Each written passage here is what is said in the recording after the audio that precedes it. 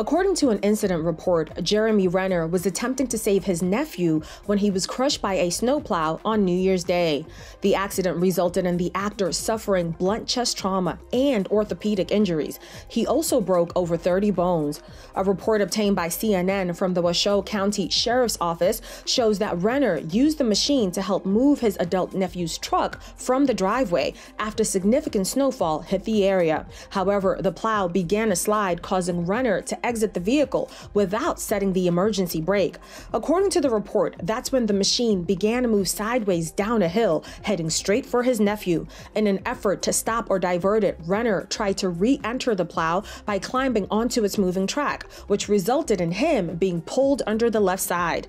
The report states that Renner's nephew was able to provide him aid until authorities arrived. The report also found that the machine's brake light indicator was not working, and mechanical issues may have been a factor in the accident, but ultimately an activated parking brake would have kept the machine from moving forward.